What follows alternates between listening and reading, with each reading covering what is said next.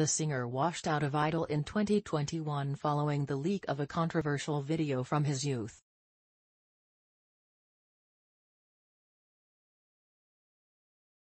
Caleb Kennedy performs May 9, 2021, on American Idol. Eric McCandless/Abk Former American Idol Top 5 finalist Caleb Kennedy has been charged with DUI in a fatal crash in which he allegedly hit a man inside a building with his Ford pickup truck.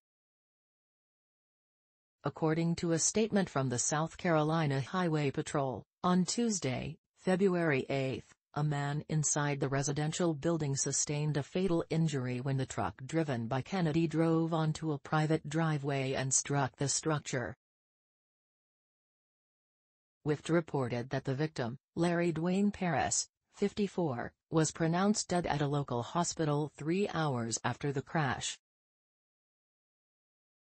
Explore see latest videos, charts and news. The driver, identified as Kennedy, 17, was charged with felony DUI resulting in death. At press time, a spokesperson for the South Carolina Highway Patrol said no further information was available as the crash is still under investigation.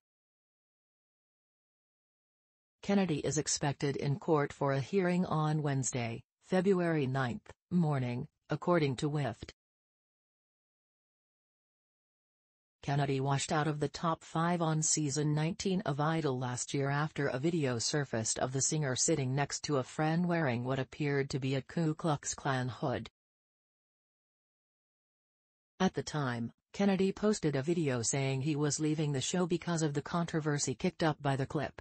"Hey y'all, this is gonna be a bit of a surprise, but I am no longer gonna be on American Idol," the then 16-year-old singer tweeted last May.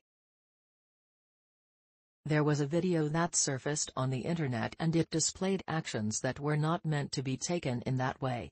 "I was younger and did not think about the actions, but that's not an excuse. I wanna say sorry to all my fans and everyone who I have let down. I'll be taking a little time off social media to better myself, but saying that, I know this has hurt and disappointed a lot of people and made people lose respect for me," his note continued.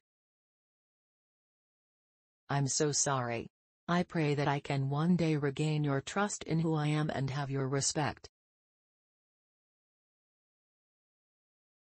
Thank you for supporting me." Kennedy's mom, Anita Gay, spoke to South Carolina's Spartanburg Herald-Journal at the time, telling her local paper that the video was made when Kennedy was 12 years old and that he and his friends were imitating a horror movie, not the KKK. "I hate this has happened and how Caleb is being portrayed by people online," Guy told the paper. This video was taken after Caleb had watched the movie The Strangers, Pray at Night, and they were imitating those characters.